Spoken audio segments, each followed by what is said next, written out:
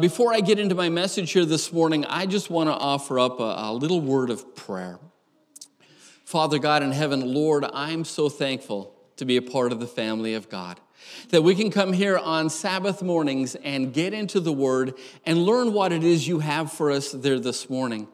And this morning, Lord, we're going to look at what it means to make an impact and a difference in the lives of those around us. And as we look at this principle laid out by Jesus in Matthew chapter 13, I'm asking, Holy Spirit, that you would open the Word to us. I'm asking that you would anoint my lips, help me speak, teach me what to say. Right now, asking for the gift of preaching. And may everything said and done be to the glory of our Savior, Jesus Christ. In His name, amen. It has been said that something as small as the flutter of a butterfly's wings can create a hurricane halfway around the world.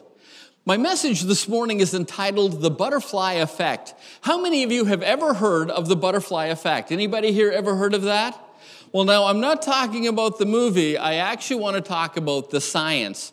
That term, the butterfly effect, was brought to us by a man known as Edward Lorenz. And Lorenz was a mathematician and a meteorologist who worked at MIT, and he loved to study the weather. But there was this one thing that just always frustrated him, and that was how difficult it can be to predict the weather. Now, you all know the weatherman always gets it right? Oh, no, they struggle too. And Lorenz figured out why, and the reason is simple. Nobody can fully predict how the weather in one place is going to impact the weather in another. And what Lorenz noticed is that everything on our planet is so interconnected that a small change over here can result in a huge change over there. And that got him thinking about how everything is so interconnected on our planet. And in 1962, he presented a paper entitled The Butterfly Effect. Now, the theory for the butterfly effect most often sounds like this. A butterfly flaps its wings in China, and it produces a hurricane in Kansas. Can you imagine what you could do with the sneeze? I mean, there goes the pyramids, right? Lorenz kind of thought of it like this. A butterfly subtly flaps its wings, kind of like a whisper on the wind. And those whispers just move the air molecules around it, and they move more molecules, and they move molecules, and they move molecules until you end up with a hurricane halfway around the world. So why am I sharing this with you? Because when I look into the Word of God, I too see the butterfly effect. You see, one day God decided that He could change the world through one man, Jesus Christ. So God took Jesus and dropped Him into the sea of humanity, and the ripple effect began. And then Jesus decided He could change the world through 12 men. And then 120. And those 120 went out and they changed the lives of 3,000 people. And here we are today. The gospel of Jesus Christ is going around the world. And you see, it was Jesus' intent to change the world through the gospel. But now let me share with you just how big that task would really be. Please take your Bibles and turn with me to Matthew chapter 24. It's Matthew 24 and it's verse 14. And it's a very famous Bible text. Maybe you studied it in Sabbath school. And it reads, "This gospel of the kingdom shall be preached in the whole world as a testimony to all the nations, and then the end will come." Now, you see that word for nations? Jesus wasn't talking about political nations. The United Nations recognizes some 197 countries as political nations, but that's not the word Jesus used. If you're a note taker, you see that word for nations? Well, circle that in your Bible, and you could write beside it this Greek word, ethne, and it means ethnic linguistic groups. In other words, every tongue, tribe, and people. Guess how many ethno-linguistic groups there are on this planet? Thousands is a good direction. There are some 27,000 ethno-linguistic groups on this planet, and Jesus said, we're going to reach every single one of them with the gospel. Amen? But no, I want to share with you just how small that beginning would be. Leaving Matthew chapter 24, take your Bibles and go back to Matthew chapter 13. It was our scripture reading today. And I want you to just see how small the beginning of the gospel would be. And we read it here this morning. Dalton, thank you for doing that. It says, here's another illustration Jesus used. The kingdom of heaven is like a mustard seed planted in a field. It is the smallest of all seeds, but it becomes the largest of garden plants. It grows into a tree, and birds come and make nests in its branches. Now, the question you've got to ask is this: how small is a mustard seed? Well, if you grew up in Sabbath school or church, you would have been told that a mustard seed is the smallest seed there is. It's one of the smallest in the world. But now here's the thing. If you were to plant this seed in your garden, it would grow to be the size of a small tree. And Jesus said the gospel is going to be like one of these seeds. We're going to plant it. It's going to be small, but its impact is going to be global. Now, here's the crux of my message today. If you forget everything else, please just remember this. I want you to just remember this one thing, that if you want to be a part of the kingdom of God and help the gospel go to all the world, then all you have to do is be on the team and do your part. Let me say that again. If you want to help grow the kingdom of Jesus Christ, then all you have to do is be on the team and do your part. I'd like to use an illustration from the world of basketball. Anybody here know the name Michael Jordan? Okay, Michael Jordan has to be the most famous, if not the most successful player to ever play the game of basketball. But a person you may not know or even remember is a basketball player by the name of Stacey King. Now, King and Michael Jordan played with the Chicago Bulls back in the day when the Chicago Bulls dominated the game of basketball. One night in 1990, they were playing against the Cleveland Cavaliers. And Michael Jordan was having the game of his life. That night, he scored 69 points. I mean, it was a personal best and a career all-time high. Well, towards the end of the game, the coach said, okay, Michael, you've had enough. I'm going to bench you. And then he sent out rookie Stacey King. And within the last seconds of that game, King gets the ball, puts one in the hoop, and he scores 2 points. And with that, that's the end of the game. Years later, nobody really remembers who Stacey King is. That is until a magazine caught up with him because of the work he was doing with inner city kids and the success he was having.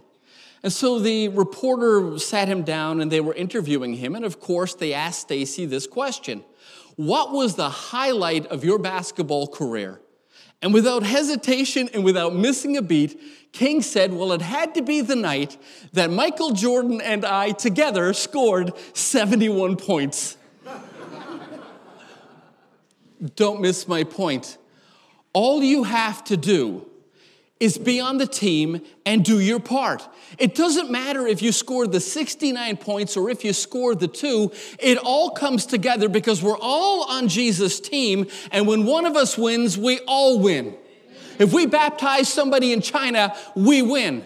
We baptize somebody in Toronto, we win. We baptize somebody in South America, we all win because we're all on the team, and all you have to do is do your part.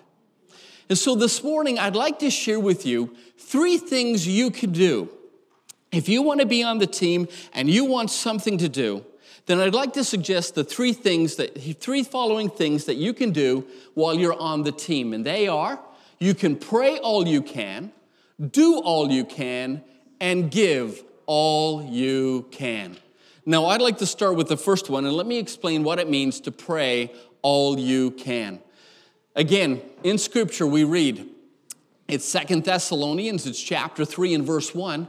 Finally, brethren, pray for us that the word of the Lord will spread rapidly and be glorified, just as it did also with you. And then there's this from James, and you all know this one, James 5 and 16. The effective prayer of a righteous man or woman can accomplish much.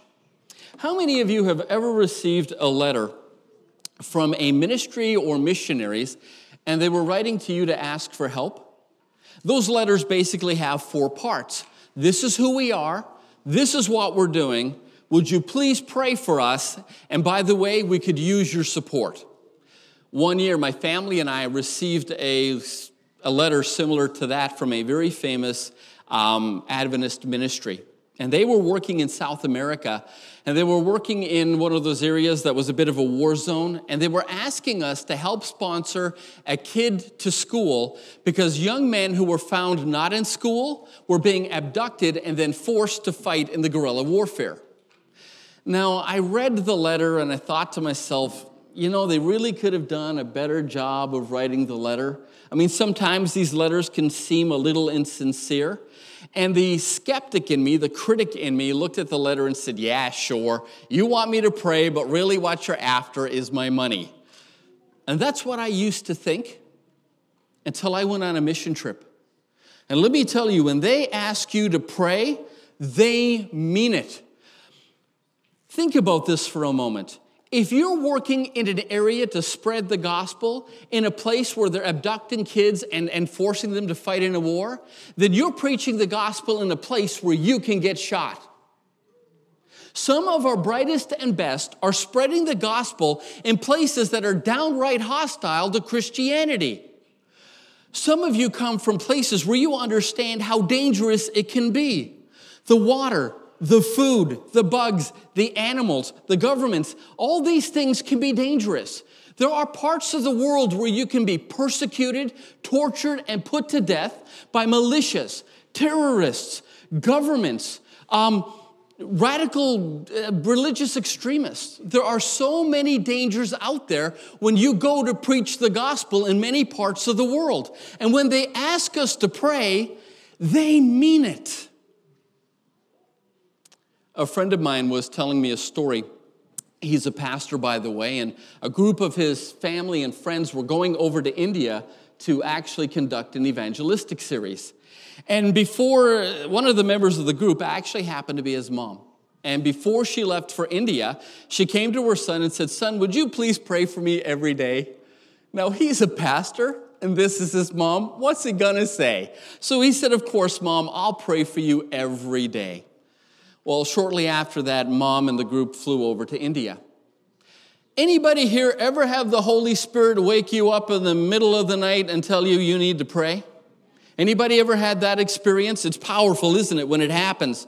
Well, my friend was woken early in the morning, and he just had this sense of urgency that he needed to pray for his mom. So he gets out of bed, gets on his knees, and he starts praying for his mom. He's praying for a full 15 minutes before the sense of urgency finally leaves. Well, then he gets up and he decides to go on with the rest of his day. A couple of weeks later, he's forgotten about that incident until his mom comes home and she begins to talk about her trip in India. One evening, they were in Bhopal, India, conducting an evangelistic series when a group of religious extremists showed up and they wanted to kill the speaker. So there they were with their homemade fire bombs, and they were actually launching them at the speaker on the platform. And the bombs were actually going over the platform, and they were landing in the audience who were listening that night. One of the fire bombs struck a woman in her head, and it killed her and the child she was holding. As my friend's mom was looking, one of those bombs came directly at her. It landed at her feet, rolled towards her, but fortunately it fizzled and it died out. As she was sharing this story, my friend looks at her and he says, "Mom, when did that happen? What day and at what time did that take place?" Now understand that where my friend was living and where Bhopal, India is, it is exactly 12 hours apart. And his mom told him it was on this day and at this time. And he realized that was the exact day and time the Holy Spirit got him out of bed and told him, "You need to pray for your mom and you need to pray now." Friends, that is the power of prayer. We have people in the world who are working in places where they need your prayers, and the prayer of a righteous Christian accomplishes much. And if you want to be on the team and do your part, then all of us, something we can do is pray. So pray all you can. Now that's the first thing we can do. The second thing we can do is do all you can. And I just want to bring this Bible text to your attention. Now he, speaking of Jesus, who supplies seed to the sower and bread for food, will supply and multiply your seed for sowing and increase the harvest of your righteousness. You see, we often forget that it's the little things in life that make the biggest changes. It's like Lauren said, you make a little change over here and it can produce a big change over there. And the way we grow the kingdom of God is I simply go up and I touch you. And I touch your life for Jesus. And then you touch somebody's life for Jesus. And they touch somebody's life for Jesus. And they touch somebody's life for Jesus. And what started out as a small act of kindness can turn into a major ministry halfway around the world. Let me give you an example of what I'm talking about. There was a lady in India.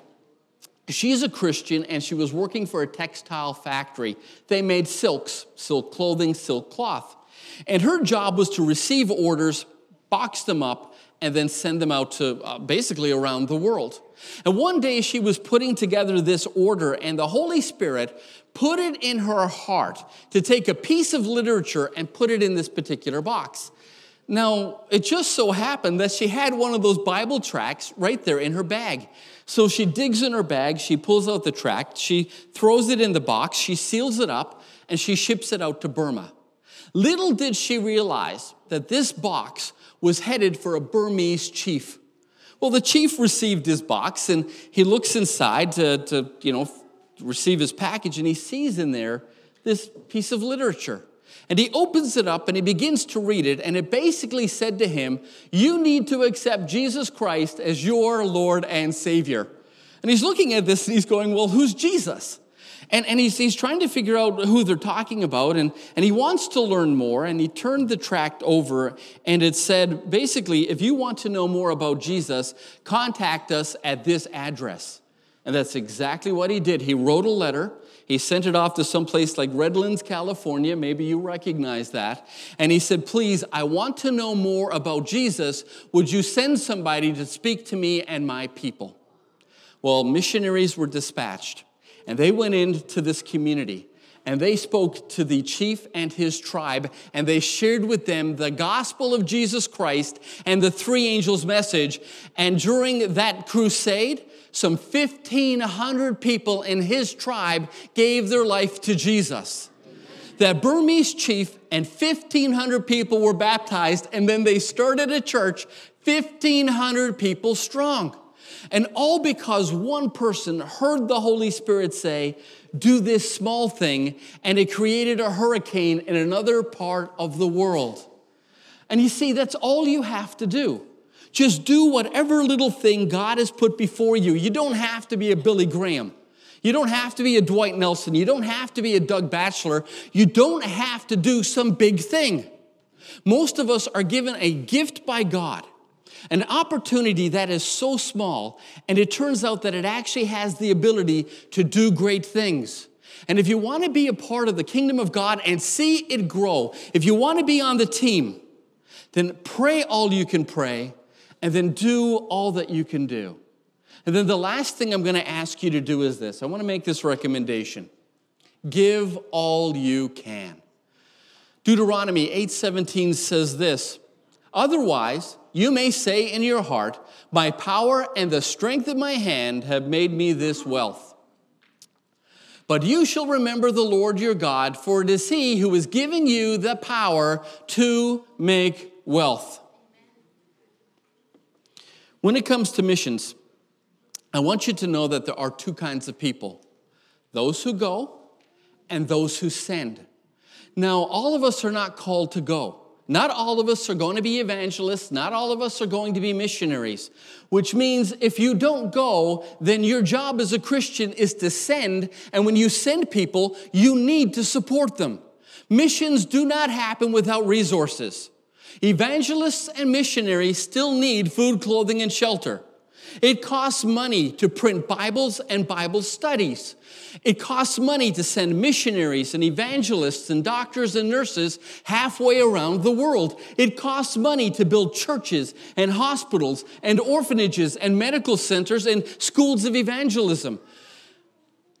These things do not happen without our money, without our support. And if you're going to send, support them in the sending. Now, I understand God owns the cattle on 1,000 hills and all the riches of the earth are his.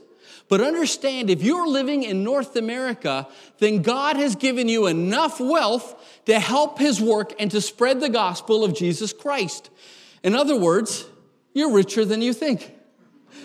How many of you remember those commercials from Scotiabank, right? You're richer than you think. Folks, because of the Lord Jesus Christ and God our Father, if Jesus can take 2 small loaves and 5 fishes and feed 5,000, then imagine what he can do with your little contribution. But you see, so many of us have forgotten the power of the little things. And we fail to give because we think, well, what's a loony going to do, right? I mean, what can you do with a loony? We often think I have to give hundreds or thousands of dollars in order to make a difference. But folks, I want to talk to you about the power of one. Just one little thing. When I was pastoring down in St. Catharines, I was asked to speak at the what's known as the BME Church. It's the Baptist Methodist Episcopalian Church. Now, that's a mouthful. I'm so glad we're Seventh-day Adventists. That's a little easier to pronounce. Well, I was asked to speak there, and I was asked to give a tribute. It was Black History Month, and I was there to give a tribute to Harriet Tubman. And if you have no idea who that Christian lady is, let me tell you something. She was a force. It was an honor to research this lady's life. She was a Christian, and she was one of those people who worked in the Underground Railway freeing slaves. I mean, this little lady, she was just a force to be reckoned with. But before I got up to speak, there was a lady there from an organization known as Community Care.